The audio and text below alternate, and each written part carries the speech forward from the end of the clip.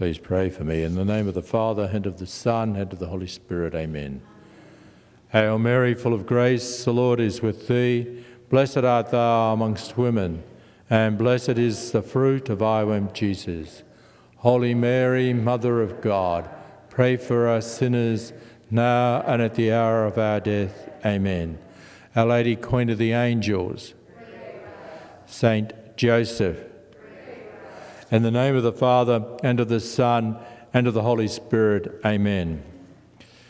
To begin this memorial of St. Thomas of Aquinas, one of the things that he had said, having a great devotion to Jesus in the Blessed Sacrament, a spiritual communion consists in an ardent desire to receive Jesus in the Blessed Sacrament and lovingly embracing him as though you had actually received him. All those who desire to advance in the love of Jesus Christ are exhorted to make a spiritual communion at least once every visit they pay to the Most Holy Sacrament. This practice is far more profitable than some suppose, and yet nothing can be easier to practice. Now, Our Lady has always urged us to fight sin, to pray, to suffer, to love, and to make reparation.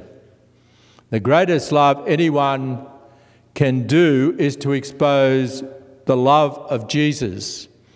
Is this not what the Gospel says today? If any man has ears to hear, let him hear. Be careful what you hear. In what measure you hear, it shall be measured to you again.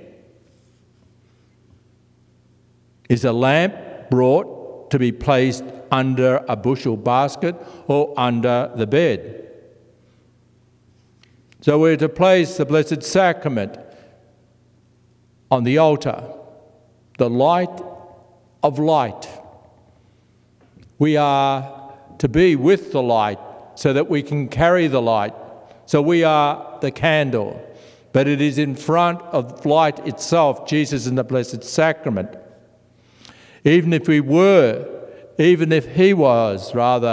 the tabernacle, we also can be that sanctuary light by presenting ourselves continually, hour after hour, 24 hours a day, in front of the Blessed Sacrament. Jesus, who is love, is unloved. The candle ourselves are keeping him company. Is he not waiting for us in every tabernacle, in every sanctuary where there is a light? Are we not to convey to others the duty of adoration, of reparation, and of love? Is this not the way, the truth, and the life? Each and every one of us is a light to the world when we spend time with the light of the world. Is not the best way to adore our Lord to expose him, to liberate him from the prison of the tabernacle, to place him where he is seen, to be placed in a monstrance and adored? Can he not give us all he has when we come into his presence?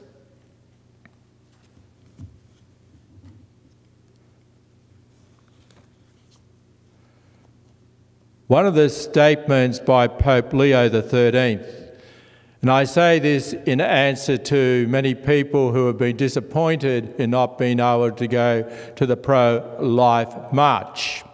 I don't know if it has been cancelled. I was told it was, but still I know of some people who are going. Pope Leo XIII said, "Our own belief is that the renovation of the world will be brought about only by the Holy Eucharist." The same energy for pro-lifers to go on these marches, if that was conveyed in front of the Blessed Sacrament, tremendous changes would come. More changes would come this way. A piety of Christian people has always been rightly sensed a profound link between devotion to the Blessed Virgin Mary and worship of the Eucharist. This is a fact that can be seen in the liturgy both in the West and in the East, in the traditions of religious families, in modern movements of spirituality, including those of youth, in the pastoral practice of Marian shrines. Mary guides the faithful to the Eucharist. Many youth go on these walks for life. Have opportunities been made for them to be presenting themselves before Jesus exposed in the Blessed Sacrament? Mother Teresa, the time you spend with Jesus in the Blessed Sacrament is the best time you will spend on earth.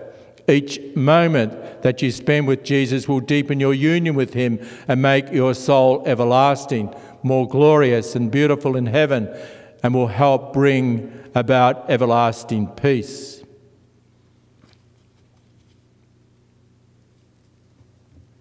In the name of the Father, and of the Son, and of the Holy Spirit. Amen.